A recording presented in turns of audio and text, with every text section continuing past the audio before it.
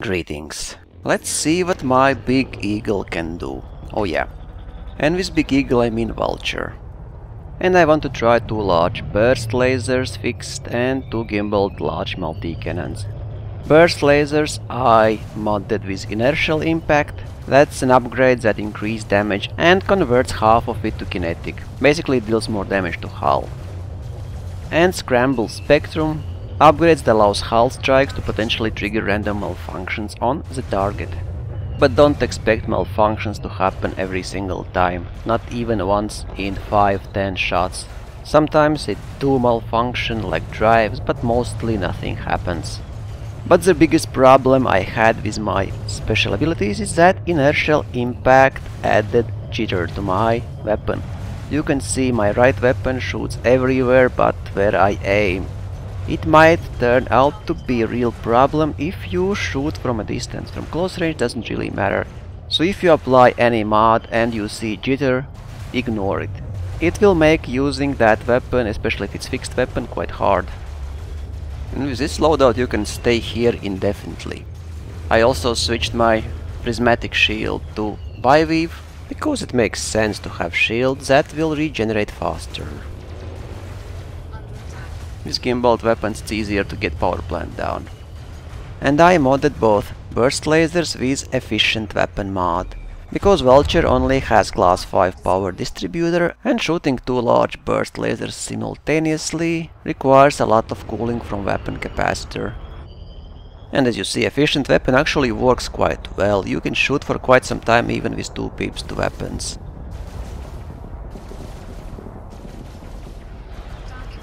It's funny to watch how enemies are struggling to pitch and turn around to have my Vulture in their field of view. If they have turrets then yeah, but mostly they fail. Yeah, and obviously Clipper is much more agile than Anaconda.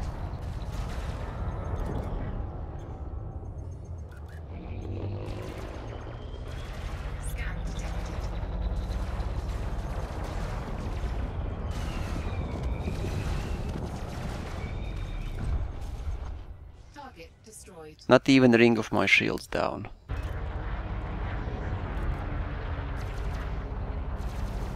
Let's drop dropship.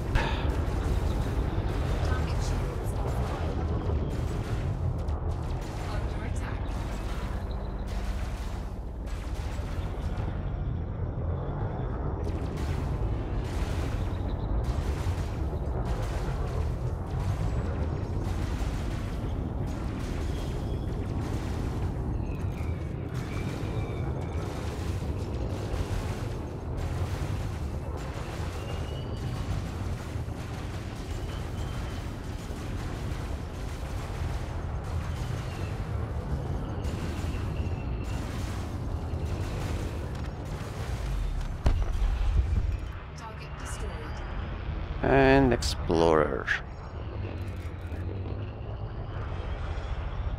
Run.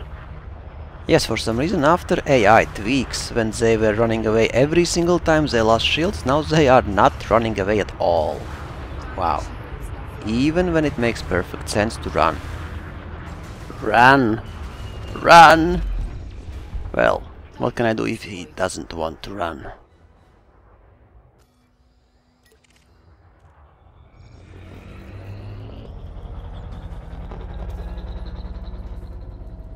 So let's try again. Vulture, but this time with 2 multi-cannons and 1 with corrosive rounds, other with incendiary. I know the truth is somewhere in between, maybe 1 burst, 1 multi-cannon. However, with new special abilities I don't think you need to divide anymore. You can have perfectly nice loadout with only multi-cannons. Especially if you have large ones. Let's see how fast enemies will die now. I'm afraid very fast. Yeah, those large multi-cannons are very effective even without any mods and special abilities, and in this case I overcharged my weapons so they deal like 2 times more damage now. Add here special abilities and you have something really insane.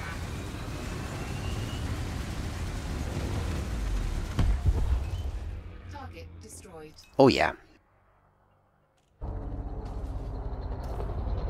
Just die.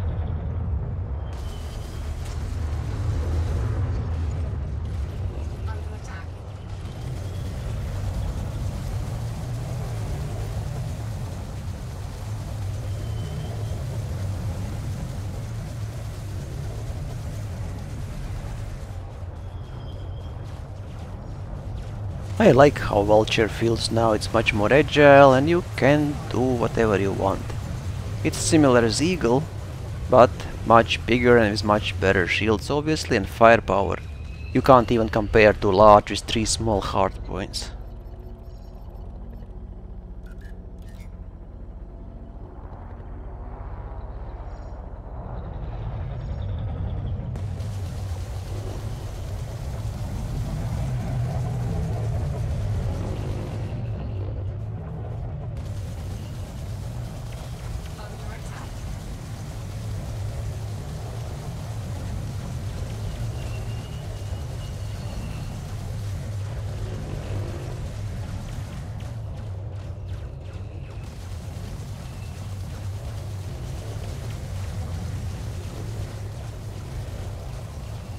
And if you keep yourself very close to your enemy, chaff launcher will not help him.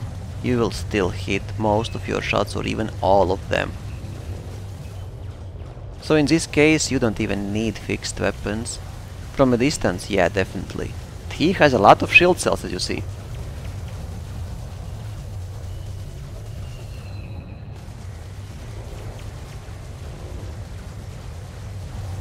That's only way they can stay for quite some time with shield cells. And that's also a drawback for your multi-cannons. You are limited in your ammo. You can craft ammo now. There's a mod to increase your ammo clip size and total ammo size. You can use that. It's quite nice to double your clip size or ammo size or both. And if you like to synthesize ammo, then doubling your clip size will mean doubling effectiveness from your crafted materials.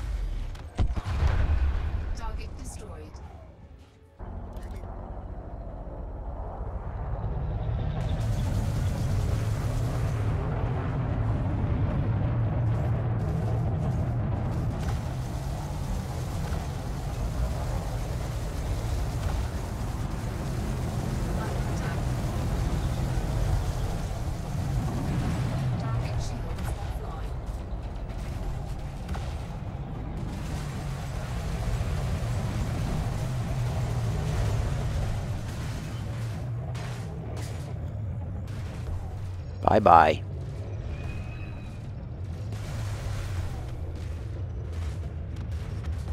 Booms.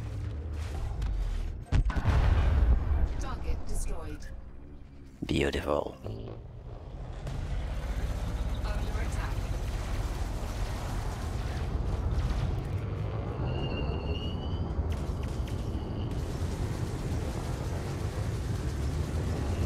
Oh yeah, finally run out of ammo for one multi-cannon. Doesn't really matter. I will kill it with one weapon only. Large multi-cannon is quite powerful.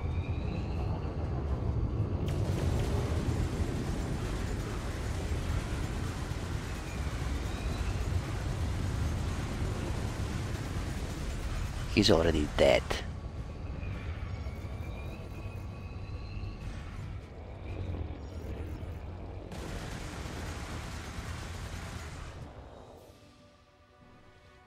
Let's make a nice ending, shall we?